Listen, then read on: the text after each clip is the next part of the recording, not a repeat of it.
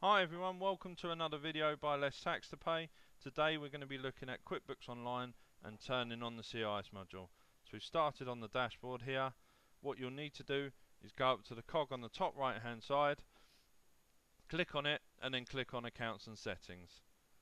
This is where you get all your options for sales, expenses and advanced. Today we want to go to advanced, and you can see here we've got it turned off at the moment. So what you need to do is go to the right hand side, click on the little pencil, enable the option, enter your UTR number. You'll also need to enter your PAYE reference number and your accounts office reference number. Once you've done these, you'll need to click on save, and as you'll see there's a little option that comes up underneath saying I am a CIS subcontractor. So if you get deducted CIS, you need to tick this box. Click save, then click done.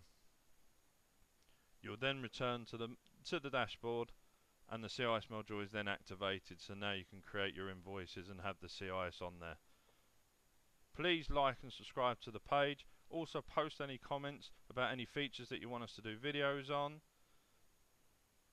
We'll see you soon.